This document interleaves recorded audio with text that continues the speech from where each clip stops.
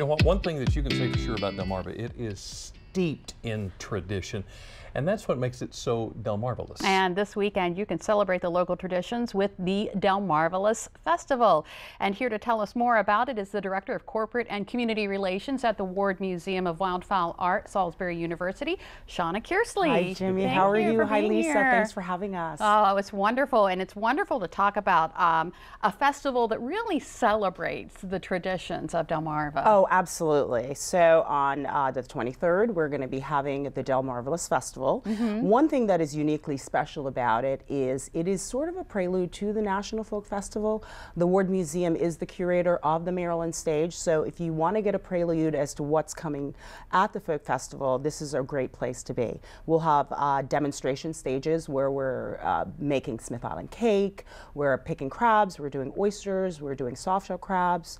We have narrative stages where you're having the Pocomoke Indians will be there talking about their life ways, which, yeah, that's always just a really good time for folks that are into history and heritage of Delmarva.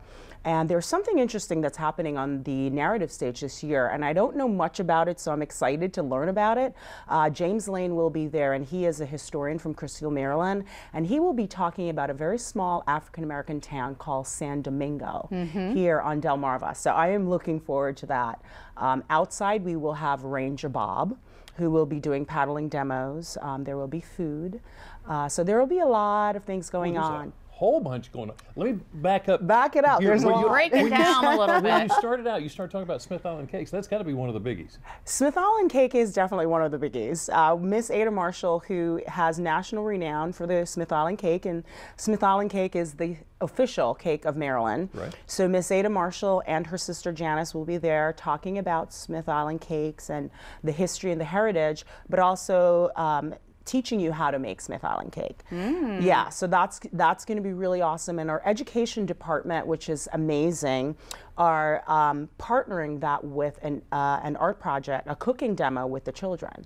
So your kids can come in and learn how to make Smith Island cake, and they'll be taking them home in mason jars, so they can take them home and make them for the family. How about that? Yeah.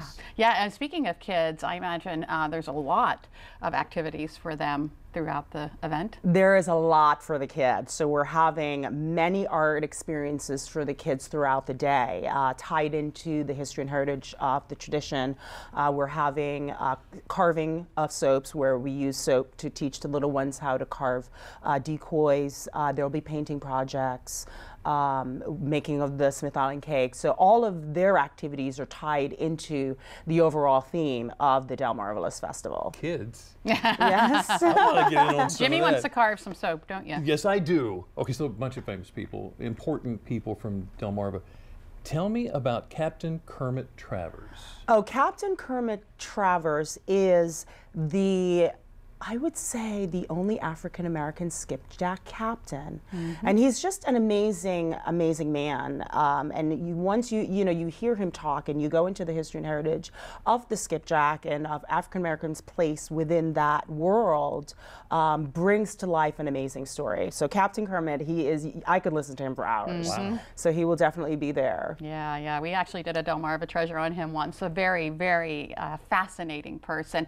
And talking about this festival, one thing that's great about it, especially if you have a big family, it's free. Yes, it is free. The festival opens at 10 a.m. to 5 p.m. and we're able to do that because of our sponsors. And we have a lot of collaborative partners here on the Delmarva Peninsula. We have Hebron Savings Bank, the Fruitland Lions, Salisbury University. So we have a lot of folks that have come to the table that have supported us, so we're able to offer these events for free to the public. So it's pretty safe to say that you feel it's important to honor the people and traditions of Delmarva. Absolutely. It is who we are. Delmarva is life for most of us. It's rich, steeped in history. We have, the marsh. We're going to be talking about trapping and hunting on the marsh. The marsh is a part of who we are as a culture. It's a fabric of what we do. So this is really, really important. And I think especially for the little ones, I think a lot of this is not necessarily being taught in school because we have our STEM and STEAM going on. And this is just a wonderful opportunity for them them to get a hands-on experience of all of these wonderful traditions that make up their being, really. Yeah. All right, well, let's go over the event details. It is coming up this weekend. Yes. June 23rd from 10 a.m. to 5 p.m. at the Ward Museum of Wildfowl Art. It is a Delmarvalous festival, and we can guarantee you it is going to be Delmarvalous. It will Shauna, be. thank you so Thank you much. very much, Lisa and Jimmy. It was wonderful having you. Yeah. Thank you. All right, Jimmy, well, you've